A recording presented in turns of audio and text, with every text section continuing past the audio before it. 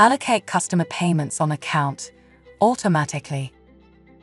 After recording a sales payment on account for either a deposit or an overpayment, once a new invoice has been added on the customer account, to reduce the invoice amount owed, the payment on account can be allocated to it.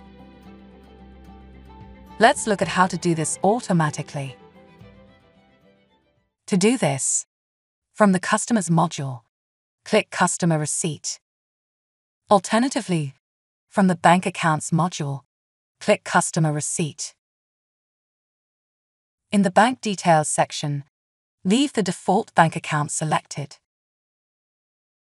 In the Customer Details section, select the required customer. Now, from the toolbar, click Wizard. You'll be prompted with these options.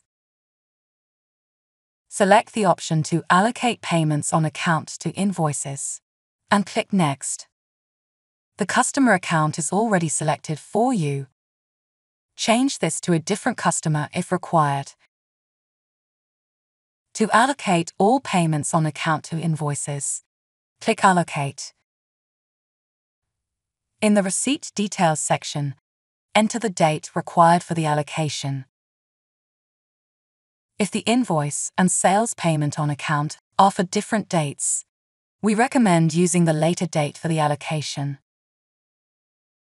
Leave the reference and extra reference boxes blank, as these will not update on allocation. As we are not receiving any money into the bank account, leave the amount box set to 0. In the bottom half of the window, the receipt column is populated with the amounts being allocated in the order the transactions are displayed. In this example, transaction order.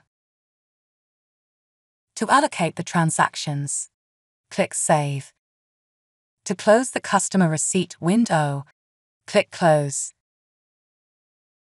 In the customer activity, the outstanding column for any fully allocated invoices and payments on account is now clear.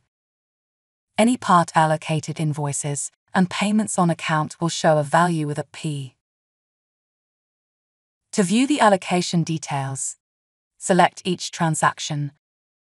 The bottom half of the window shows the allocation details for the selected transaction. To close the customer activity window, click Close.